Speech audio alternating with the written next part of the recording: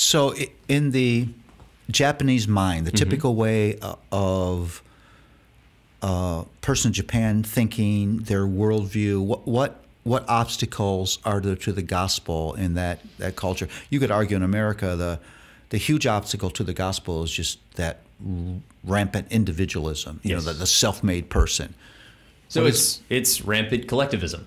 It's the exact opposite. And so if you want to talk about like heart idolatry or whatnot, I mean, one of the biggest heart idolatries in Japan is just being Japanese, which means conforming better than anyone else.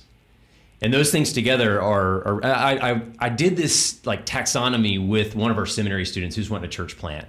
And we were kind of I was coaching him, we were kind of processing together.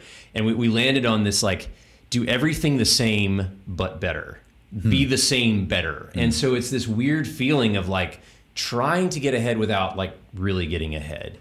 In Japan, you know, one of the first things, you've been there with us, one of the first things that people notice is how clean the streets are.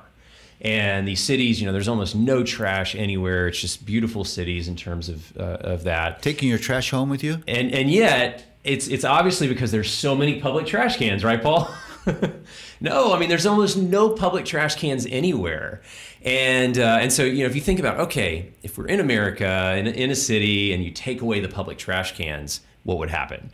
Well, the American mindset is, well, I have trash, and if you haven't provided a place for me to throw it away, then I'm going to exercise my right to throw it on the ground. Yeah. And in Japan, people feel a burden to not do that. If I put my trash down, then someone else is going to have to pick it up. I'd be a burden on them. That makes me a burden to the community. If I'm a burden to the community, then I'll bring shame on me. If I bring shame on me, I bring shame on my family and those in my circle. So I can't just throw my trash down. So there's beauty in brokenness to this, right? We do a prayer walk when we have short-term teams visit us, and we always talk about this kind of idea. And I ask the question, I say, which one's more biblical, individualism or collectivism? And you know what they almost always say? The American audience coming, you know, from places like Texas or California, expressionism or extreme individualism, they almost always say collectivism. And some of that's how I just framed it, right? We're talking about trash on the ground, who throws the trash on the ground, who doesn't. But that's because they know the dark side of individualism. Yeah.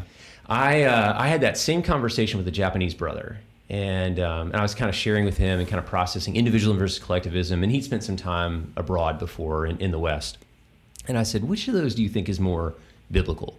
And without missing a beat, he said, individualism. I mean, there's no question in his mind. Individualism. He's like, because he knows the dark side of collectivism. The dark side of collectivism is shame.